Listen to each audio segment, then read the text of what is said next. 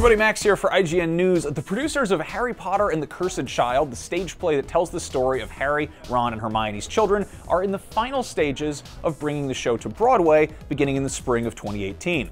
Announced on Pottermore, plans to bring Cursed Child to New York are currently underway, with talks already ongoing to bring the show to life in a totally transformed lyric theater. The Cursed Child opened in London's West End earlier this year. The multi-million-dollar renovation plans would alter the theater to accommodate 1,500 attendants rather than its current 1,900 in order to allow the show's producers to properly bring the stage show's intricate set design to life. More details will be made available via Pottermore.